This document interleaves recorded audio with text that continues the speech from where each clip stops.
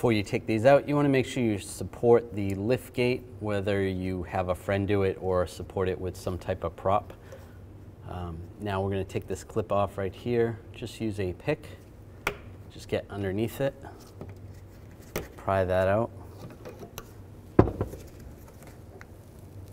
Then you should be able to pull this off. Over on this side, we're going to do the same. Just pry the clip underneath with a pick. It slides right off.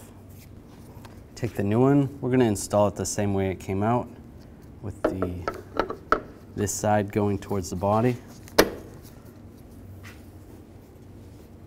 And you may have to twist this a little bit. Push up on the liftgate a little. And just lock it down. And the other side is going to be the same procedure.